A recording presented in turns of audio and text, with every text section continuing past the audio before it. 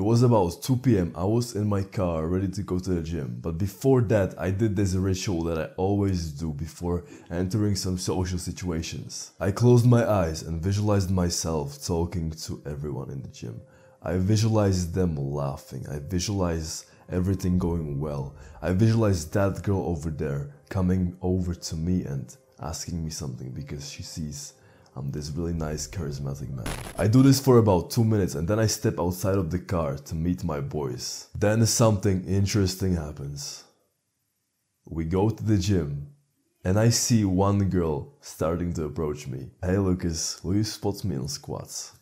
That's your gym crush, by the way. Everything happened as I visualized it 5 minutes before that. I stepped out of the locker rooms after changing into my clothes. And I see every guy in the gym and every girl look my way and I see the sparkle in their eyes. Let me ask you something. How many times have you went into a social setting and this happened to you?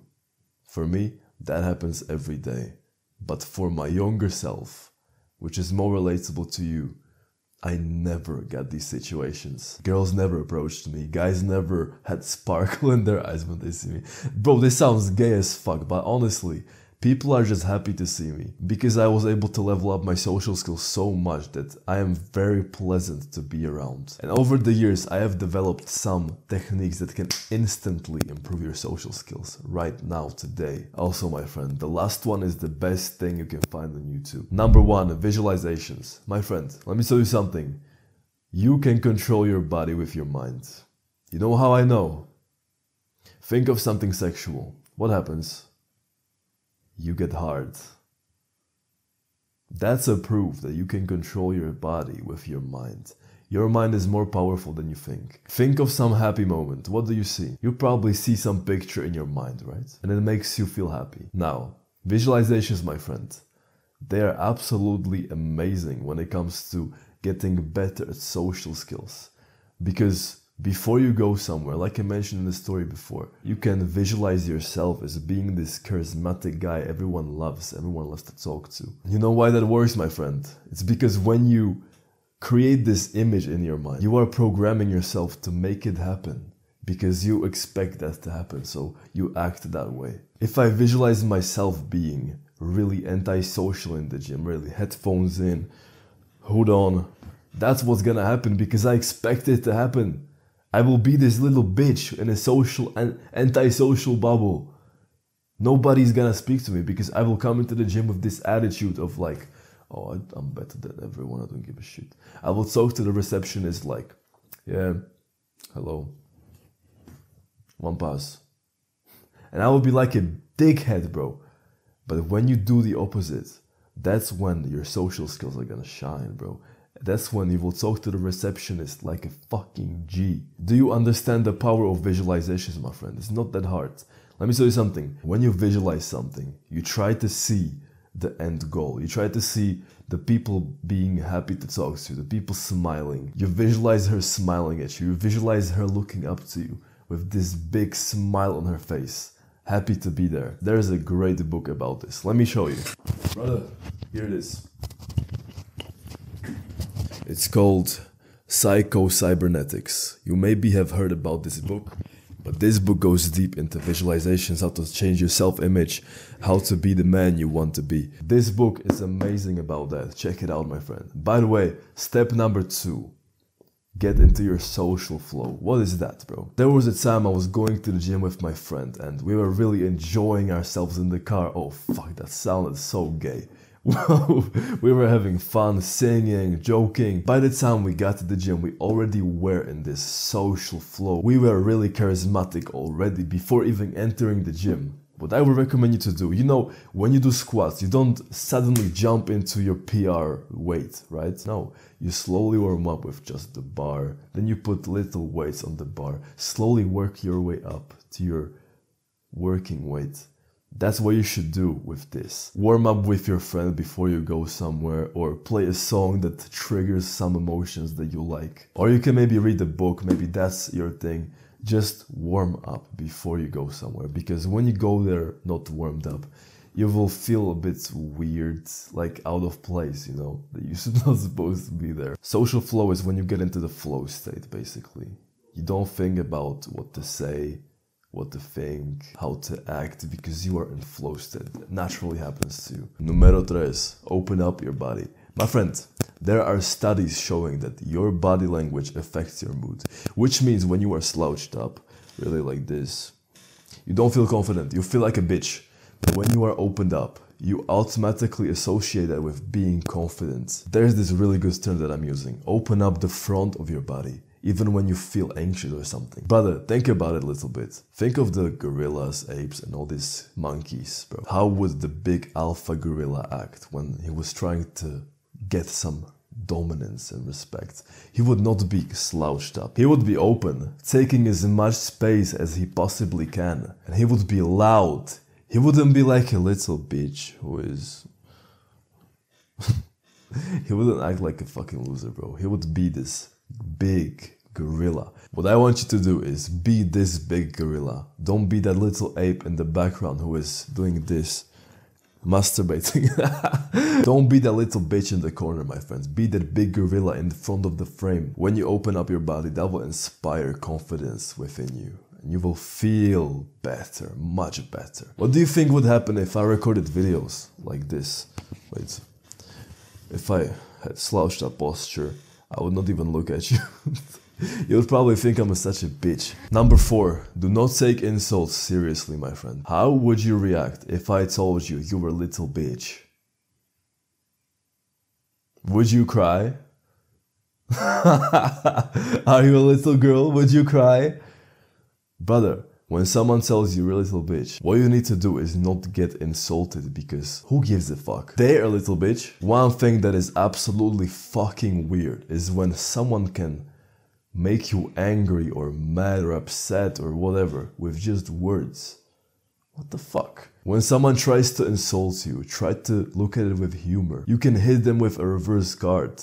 You were a little bitch. Or you can fucking exaggerate it to make it funnier. That shows power, my friend. When you get hurt like a little girl, that shows weakness as a man. Imagine if you were defensive. Some girl told you, you're so skinny, and you say, I'm not skinny, I'm working out 6 days a week. Fucking hell. And she looks at you weird, like, what? This guy, such a bitch. Do you think she would get wet from that? Yeah, your face would get wet because she would spill her protein shake on you. Yeah, basically take it with humor. Don't give a fuck if someone insults you. Practice. You a skinny bitch. What did you say? How did you feel, my friend? Did I hurt your feelings? Oh, sorry. I'm just kidding, bro. Don't get hurt. Okay, bro. One very quick way you can improve your social skills is to start looking people directly in the eyes. There's nothing worse when I'm talking to someone and they are like, yeah, Lucas, I agree. I don't fucking like that. It shows weakness. Don't do that. Instead, look people dead in the eyes. Smile if you want. You don't need to be afraid of looking them in the eyes. They're not gonna bite your fucking arm or something. They're humans. They breathe air. Same as you. Very powerful way you can improve how eye contact is gonna be perceived. Is exactly what I did right now. You're saying something, and when you finish the sentence, you look them directly in the eyes. Confidence. There's gonna be so many people in the comments acting tough, but you fucking idiot. See how fucking the intensity of what I said just rose. Just because I timed the eye contact perfectly. Think of the big gorilla again. Is he looking around the room while talking and talking softly like a bitch?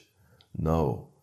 That gorilla is staring you down as if you were fighting him next week. Like a fucking UFC tournament. He's looking at you and he's speaking with proud chest, with conviction.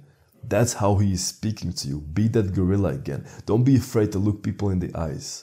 It shows power. My friend, before number 7, I want to give you some quick tips you can use right away. So number 6, smile, bro. Don't be afraid to smile. Many people when they talk, they just try to be really tough, like a fucking, I wanna slap you in the face, bitch. Honestly, don't try to act tough when you are a little bitch inside. People love those who smile. It shows kindness, warmth. Don't be afraid to sometimes throw a little smile in the conversation. It makes you seem charismatic. It makes you seem confident in your own skin, which you should be. Second quick piece of advice is talk slower. This is not a YouTube video. You are not trying to catch people's attention and keep their attention high. You are there to make them feel good when you're speaking to them. You're trying to make them feel like they're the only person in the world speaking with you right now. Because when you talk slower, my friend, the conversation seems maybe more intense, but more relaxed, more personal, more intimate, whatever you want to say. You are not fucking recording YouTube videos like I am. Even I can speak a little slower right now. How does that feel for you? It's really relaxing, isn't it? Because I'm not rushing the words, I'm taking my time. It seems more confident than when I'm right? I feel even better when I'm speaking like this. So much better. I feel more natural. Number 3 quick piece of advice is pause before speaking. My friend, this gives the anticipation to the conversation.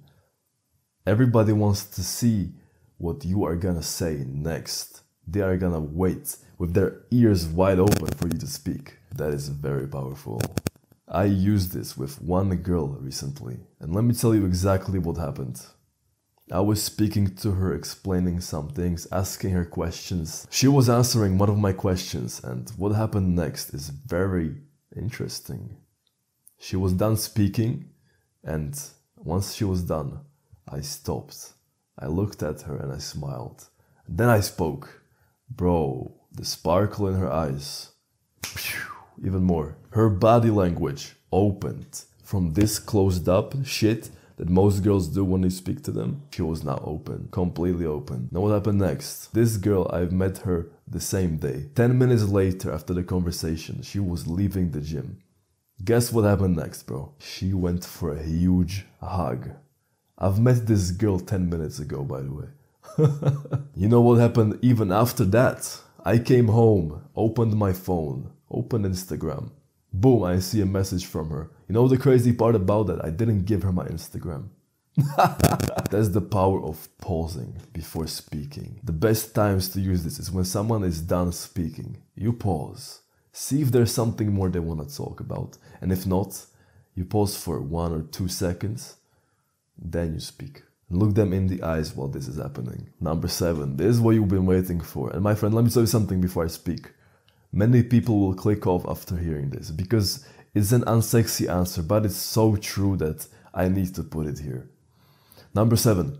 You have to remember that being charismatic is not about these tips. These tips are not gonna create that charismatic man. It's about what you have experienced, the stories you are able to tell from the experience. This is what will truly make you charismatic, because without this status, you will never be as charismatic as someone who has experienced life.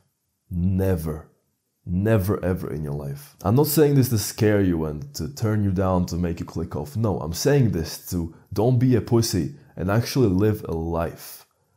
Don't be locked in your room trying to watch crypto or trying to just work on your business, which is amazing. Today I'm working 10 hours, but I don't do that every day. I need to experience life so that I can give you something to think about, right? I cannot be locked here, experience nothing, because there would be nothing to tell you. I would not be able to tell you these things that you can learn from.